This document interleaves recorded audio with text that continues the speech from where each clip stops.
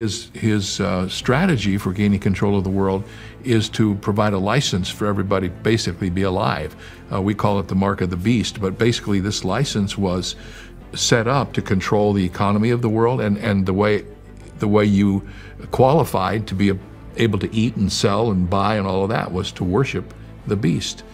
Theory 2, the alien deception theory. There is also a theory that a satanic deception will occur in the last days, where the Antichrist will present himself as an alien from another planet. Author Joel Richardson has written several books on how Islamic beliefs relate to biblical prophecy, and his research suggests that the Mahdi of the Muslims and the Antichrist spoken of in the Bible are the same person. Be clear, they will call the Antichrist Jesus, or that he is the second coming of Jesus. I mean, ask yourself, do you think that they're going to call the Antichrist? That those who actually follow him and believe in his solutions are going to call him the Antichrist or the beast? Absolutely not.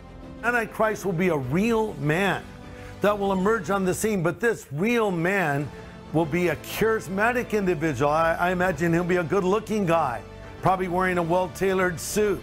Think the devil wears Prada. He'll be energized by the devil himself. In fact, he'll come with overtures of peace. But as it turns out, he won't be a peacemaker, he'll be a troublemaker. I've heard it so much because every time, there's a Republican candidate, people say, oh, it's the end of democracy, he's the, people go so far as to say, oh, he's the Antichrist. But this is one of those times where, it really actually positively is true. At some point in time, this Antichrist figure is going to come on the scene and make a treaty, the Bible says, with Israel. And that's going to trigger this 7-year period of time.